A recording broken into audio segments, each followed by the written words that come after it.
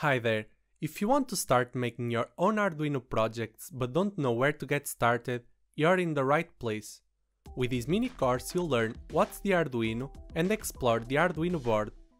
You'll also build a circuit and write your first Arduino sketch. If you stick until the end of the course, we have a free ebook for you. We'll also guide you on where to go next to start building your own projects.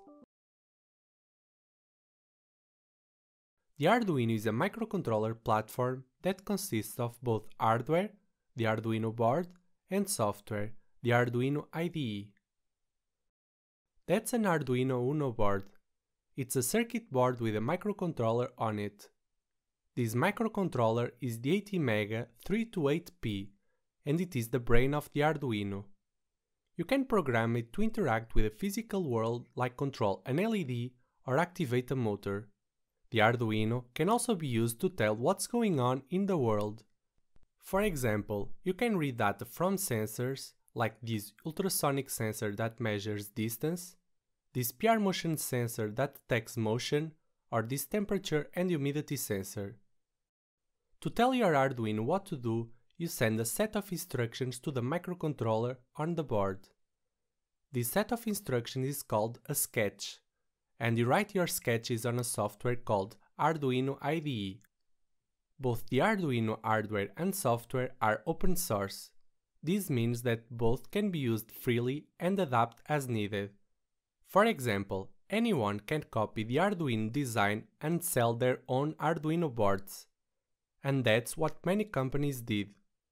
So, you'll see many Arduino clones, or also known as Arduino compatible boards out there, like this SainSmart Arduino clone. The Arduino clones are cheaper and work the same way as the official Arduino, so you shouldn't have any problem using a compatible clone. There are several Arduino boards. The most common is the Arduino Uno, and that's the one we're going to use in this course. There are other models like the Arduino Nano, Pro Mini, Mega, and 2009, for example. All these boards work in a similar way, but each one has different specifications. Some of them offer more pins, others have a faster processor, etc. It is worth taking a look at the Arduino boards page so that you have an idea of the Arduino boards available and their differences. There are also these boards called shields. You mount them on top of the Arduino to give it extra capabilities. Here we have several examples of shields: data logging, Ethernet, TFT display, GSM, motor driver, and LCD shields.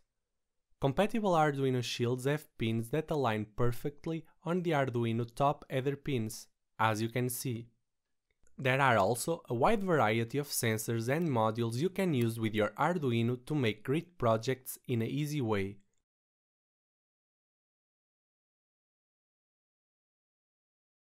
The ATmega 328P microcontroller is the brain of the Arduino, and you program it to tell your Arduino what to do. The Arduino has 2 rows of header pins in each side. Here you have 14 digital pins labeled from 0 to 13 that can act as inputs or outputs.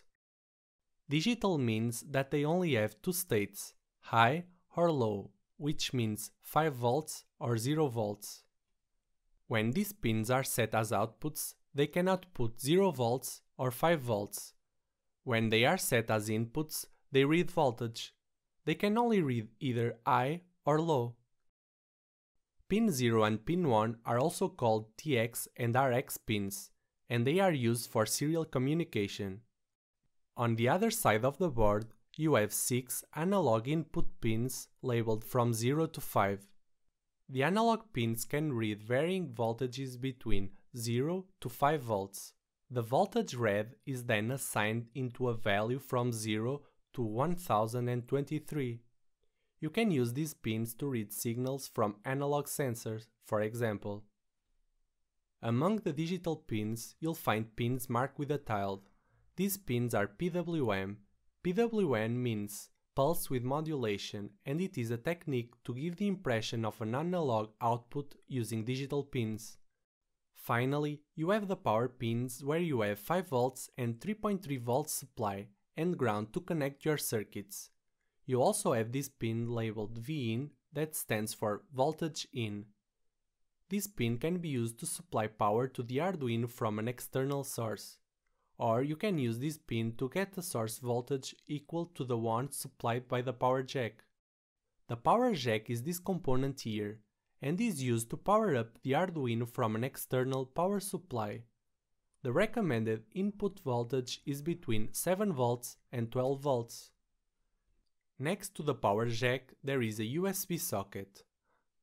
The USB socket is used to connect your Arduino to your computer using a USB cable like this, so that you can upload code that will tell your Arduino what to do.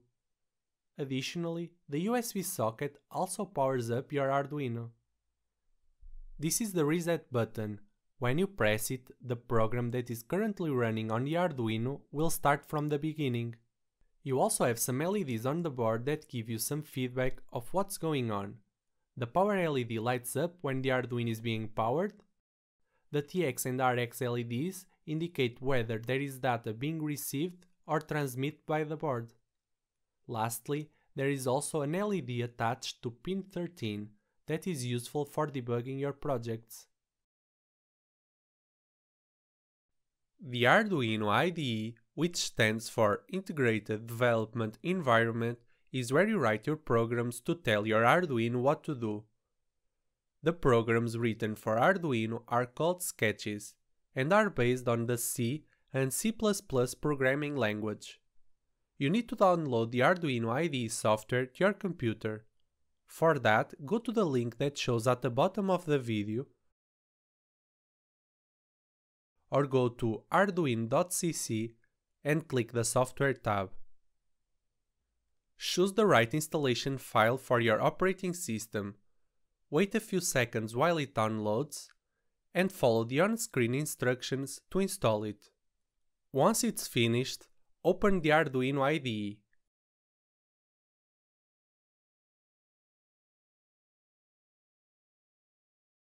Here is where you write your sketches. All of your sketches have this structure, the void setup and the void loop. In the setup, you write the code that you want your Arduino to run once, and in the loop, as the name suggests, you write the code you want your Arduino to run over and over again until you tell it to stop or until you remove power from the Arduino. In the Arduino IDE, you have several examples of sketches that you can use and modify for your projects. You just need to go to File, Examples, and select the example that you want. We're going to start with a blink sketch. Select Basics and blink. This opens a new window with the example. This code simply blinks the built-in LED attached to pin 13 every other second. To upload this code to your Arduino board, first, connect the Arduino to your computer using the USB cable. Then, go to Tools, Board, and make sure you select the right board. In this case, the Arduino/Genuino Uno. After that, go to Port and select the COM port your Arduino is connected to. It's probably different than mine. Then, just click the Upload button here to upload the code to your Arduino board. Once the uploading is done, you'll see a message here saying Done uploading. Now take a look at your Arduino board. The LED attached to pin 13 should be blinking every second. We're going to learn how to blink an LED with the Arduino. LED stands for Light Emitting Diode, so it's a diode that emits light. LEDs have polarity, which means they allow current to flow in one direction, from positive to negative. The LED shorter lead is called the cathode, and the longest lead is called the anode. The anode should be connected in the direction of the positive supply and the cathode to ground. LEDs like these draw approximately 200 mA. So, when connecting LEDs to the Arduino, you need to add a resistor in series with the LED. The resistor is a component like this that will limit the amount of current reaching the LED. In this case, we're going to use a 220 ohm resistor. Different resistors have different color bands. That's how you identify them. Search on the web for resistor color code to help you identify different resistors.